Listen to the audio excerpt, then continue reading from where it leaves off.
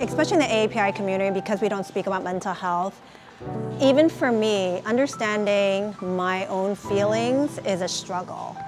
If you never talk about mental illness, it's very hard to address it, to manage it, and treat it. So it's about understanding and tapping into ourselves to really know our emotions, how we're feeling, what may be triggering it. Because once you understand that, then leads to healing. There are different healing modalities such as Reiki, sound bath, cannabis, energy work, meditation. So it's about each person taking their healing journey, being open and looking to find what works for them. The goal of Village of Healing is to gather, heal, and build, and that is community.